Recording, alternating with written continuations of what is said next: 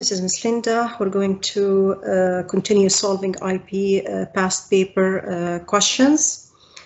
Today we're going to solve question related to topic 5, electricity. So here we have a diagram that shows a potential divider circuit used to measure the electromotive force E of a cell X. Both cells have negligible internal resistance. So I have two cells here. Both of them, they have negligible internal resistance. State what is meant by electromotive force of the cell. Now we have, if we have the simple electric cell consists of what? Consists of acid. Inside the acid we put two metals, one copper and the other one, for example, zinc. Copper will get excised and lose electrons. When it loses electrons, it will become positively charged, and copper acts as an electron acceptor. So I have a flow of these electrons. The flowing of the electrons will eventually create electric current, and the light bulb will glow.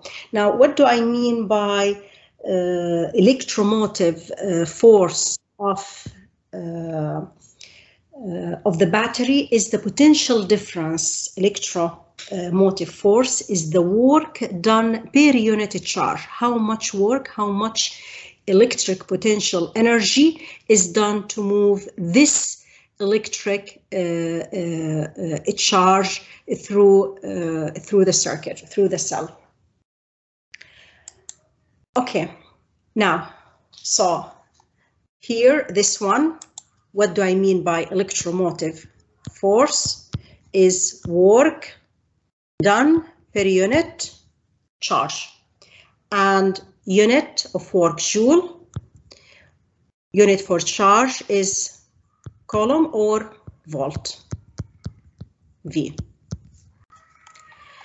Okay, here we have AB wire.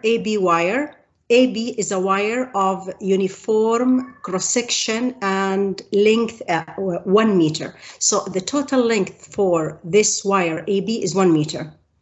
The resistance of the wire AB, is 80 ohm. So the total resistance is 80 ohm. The length from A till C is 0.35. The current in cell X here, I don't have current in cell X, the current is 0. Okay, show that the resistance of this wire is 28 ohm. Now, if you remember, the resistance depends on the type of material, resistivity, length of the wire, and the cross-section area.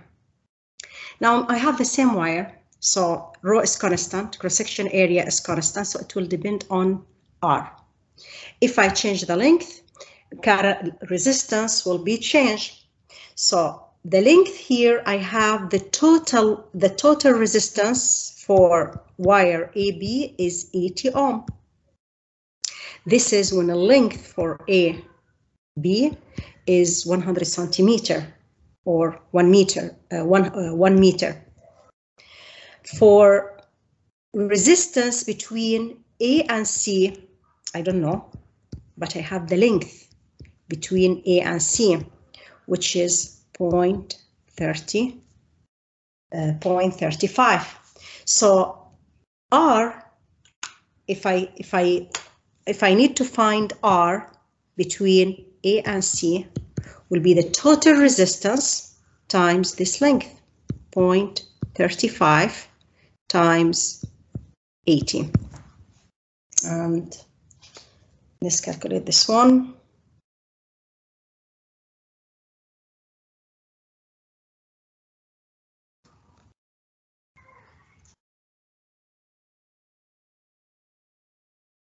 Okay, it will give me 28 ohm. I can explain it with different way as well. Okay, we can explain it here. We said R we can create a formula basically. Okay, we said R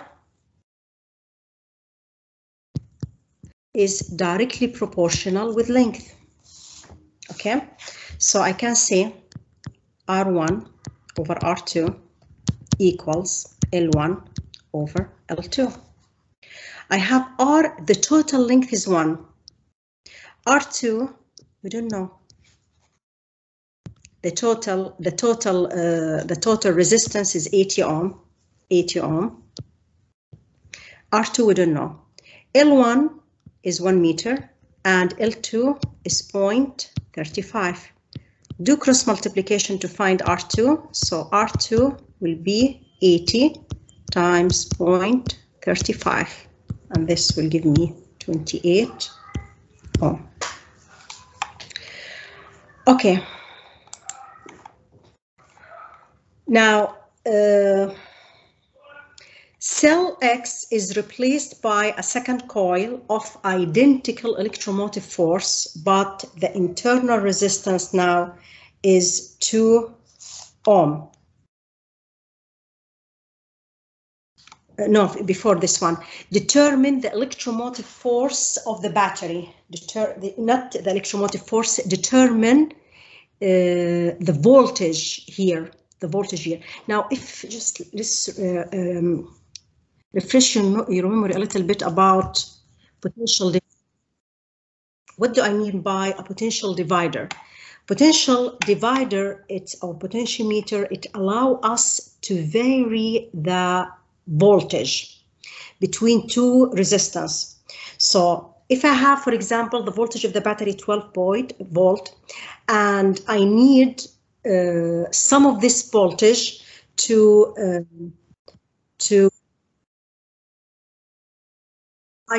bulb to function. I need only 4 or 6 or 3 volt. So potential divider is step down the voltage. Actually, it varies the voltage. I can get voltage lower than 12 volt. Okay. So why do I need the potential divider? For example, if I have a light bulb and I would like to dim my light bulb, the output voltage, so I can just use the slider back and forth so that the light bulb get dimmer. The voltage, the output voltage will be less than the input voltage. If the input voltage is 12, I can get to only 9 out of this 12 for this light bulb to work properly. I don't need all of the 12 voltage. If I have any problems that is related to potential divider, and always the question, most of the question they will ask you, find the output voltage across this resistance R2. So first step, you have to find the total resistance. Since these two resistors are connected in parallel, so the total resistance will be R1 plus R2.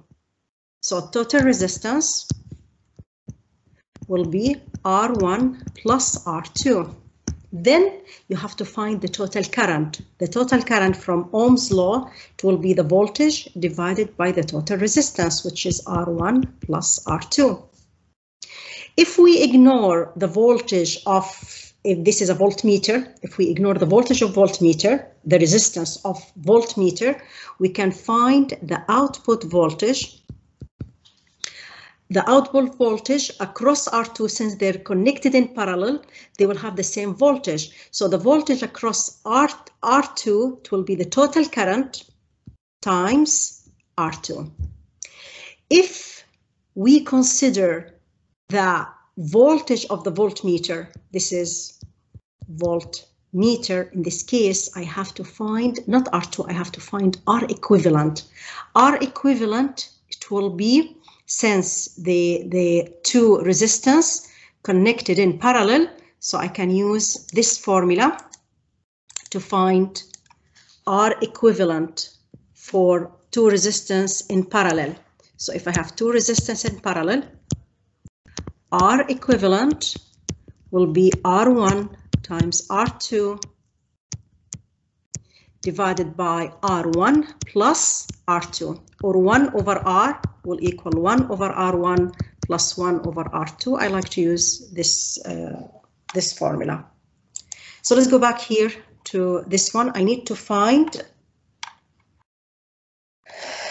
E first. I should have R equivalent, and we know R equivalent is 8. The total resistance is 80 ohm. Second step, we said we have to find the current. So current will be voltage divided by the total R, total resistance. Voltage is 12 divided by 80, and this will give me 0.15 amp. I need the voltage. Here, it will be the same as the voltage across the resistance A and C. So E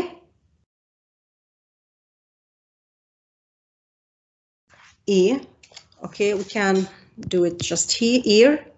E will be the same as the voltage between A and C, and this will give me the total current times the resistance A and C. Total current, it's 0.15 times resistance A and C. We just calculated it was 28, and this will give us 4.2 volt. So remember the steps again. First, you have to find R equivalent. This is the first step. Second step, you have to find the total current, which is voltage divided by R equivalent. Second step, if they ask you find V out, it's connected in parallel with R2. So if we ignore the voltage or the resistance of the voltmeter, usually this is a voltmeter, so it will be I times R2. If we do not ignore it, if we have a resistance for the voltmeter, in this case I have to find R equivalent for R2 and the voltmeter. How can we find it since they're connected in parallel? We find it using this equation, R1 times R2 divided by R1 plus R2. Fine. Now, D. Cell X is replaced by a second cell of identical electromotive force, but the internal resistance now is 2. Comment on the length AC for which the current in the second, since the current is 0, so that we will have no potential drop across the internal resistance, and the length will be the same. Okay, that's it. Next we'll solve also question on electricity.